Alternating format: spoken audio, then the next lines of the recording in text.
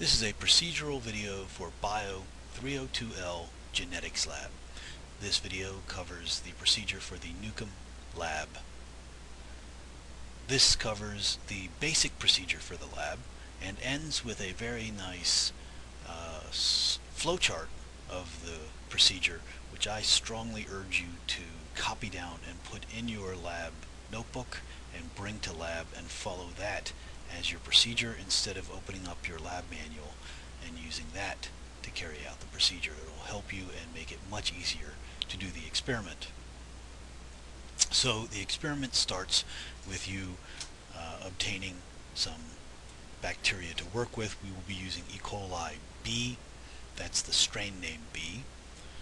It'll probably come in a small disposable glass tube with a cap that we keep, so when you're done with this, you'll toss the glass tube with the E. coli in it in an autoclave bag, but the cap will tell you where to put it. It'll go in a container where we recycle them and use them again after cleaning them. You're going to start by obtaining, in addition to the E. coli, a couple plates to grow the E. coli on. E. coli will grow in liquid media, that's the way you'll get it in the tube, but also on solid media. And so these plates are filled with TBAB agar, and that's a very rich media. The bacteria will very happily grow on the TBAB. And so what you're going to do is you're going to get two of them. Make sure you label them correctly. That's small letters around the periphery with your name and the date and what you're putting on it, E. coli B. You should watch the video of how to spread a plate aseptically that's on Blackboard, and you're going to add 100 microliters of your E. coli B to both of these plates, flip them upside down and put them in the incubator at 37 degrees for a minimum of 2 hours. 2 hours is the minimum. You can certainly leave it in there longer, 2.5 hours, 3 hours, 4 hours if you wanted to, but 2 hours is the minimum, not the maximum. The longer you let them grow, the better. You'll just end up with more microcolonies and in fact a better result. Less than 2 hours, you're going to get a smaller and smaller result, and that's a bad thing. So during that 2-hour incubation, what you're going to do is set up a different part of this experiment. This is actually the experimental part of the Newcombe experiment. This is where you're going to look at whether or not the mutation conferring resistance to T2 is spontaneous or whether it is induced by the presence of the T2. But since we also want to know how often that mutation is occurring, we need to know how many cells are in this tube, because we're going to compare that to how many mutants do we see. Well, there's a lot of cells in here, so we can't just take a sample of it and plate it, because what will happen is it'll just completely overgrow the plate. We need to dilute those cells down, and so the way we're going to do that is we're going to use a few tubes and we're going to do a serial dilution. So, using aseptic technique, get 3 microcentrifuge tubes. Make sure you pour them out of the bucket. Don't reach into the bucket. Those microcentrifuge tubes should then be filled with 990 microliters of sterile dilution media each.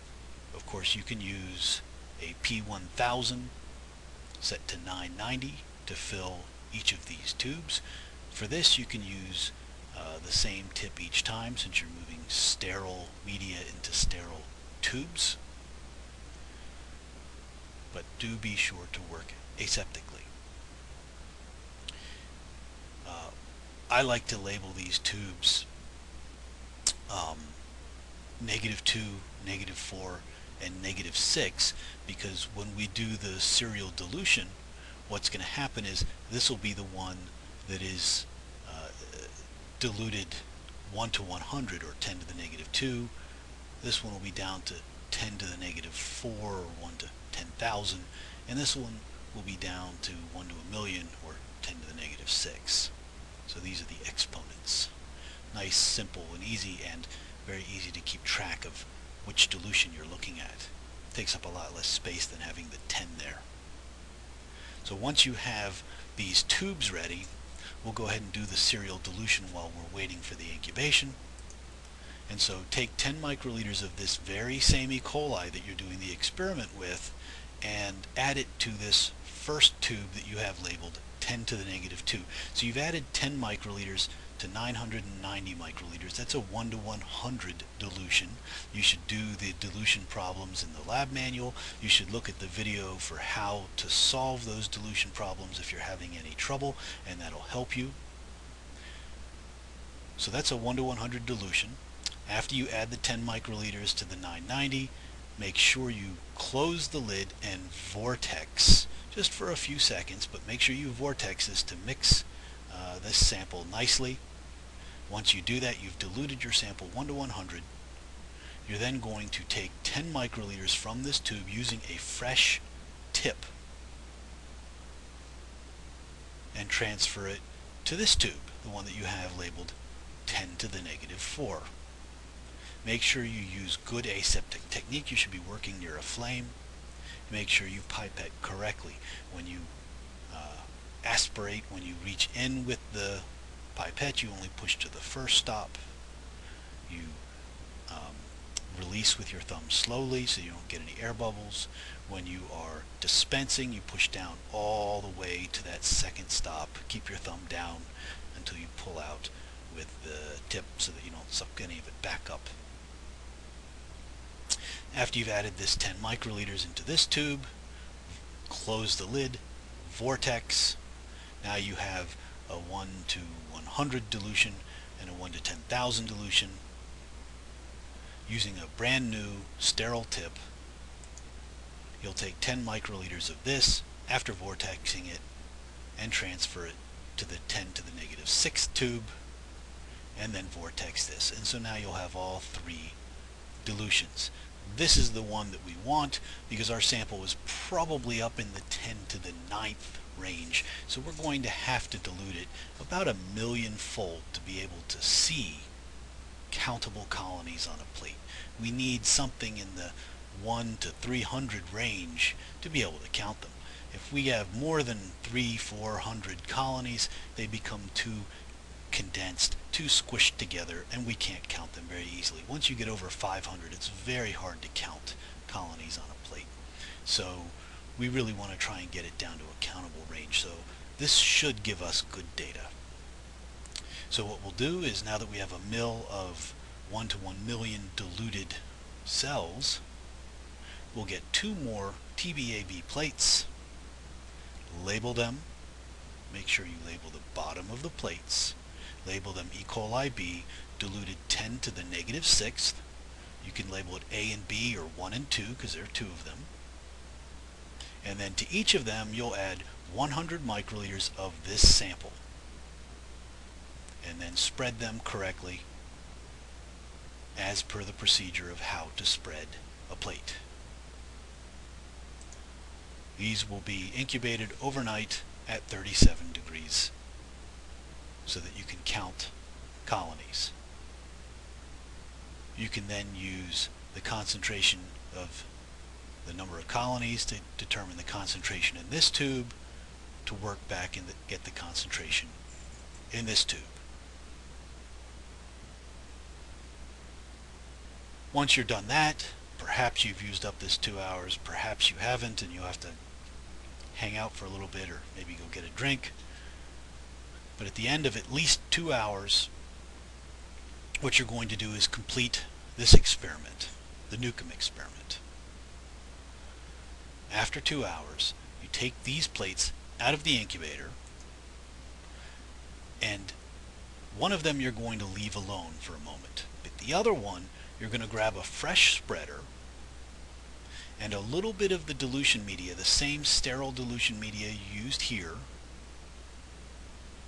Put a little tiny bit, say 100 microliters, on the plate, and just to lubricate the plate, and respread the plate, just as if you had put more cells on the plate. And what you're going to do is break up all the microcolonies that it started forming, all the little piles of cells. It's going to spread them all around. It's not adding cells, it's not taking cells away, it's just moving them all around on the plate. You're only doing it to one of the plates though, not the other one. Make sure you label which one is which. Now you have a respread plate and a non-respread plate. Throw away that spreader because we're using disposable spreaders, and at that point you can infect both these plates with your T2 phage. We're going to do that by adding a little bit of phage in a tube, adding some top agar to that, pouring it on the plate. We'll show you how to do that in lab. It's very easy. Letting that top agar solidify for about 5 minutes. The key there is when you add top agar to a plate, don't touch the plate for 5 minutes, maybe 10 minutes after you pour the top agar on the plate. Don't move it, don't look at it, don't check it, don't even think about moving the plate. Just let it be. Go do something else for 5 minutes, at least 5 minutes, and after that it'll be fine. But if you touch it while it's right after you poured it, you'll get waves, or it won't cover the plate. But you gotta pour the top agar, you gotta swirl it to cover the entire plate, and then you gotta leave it alone.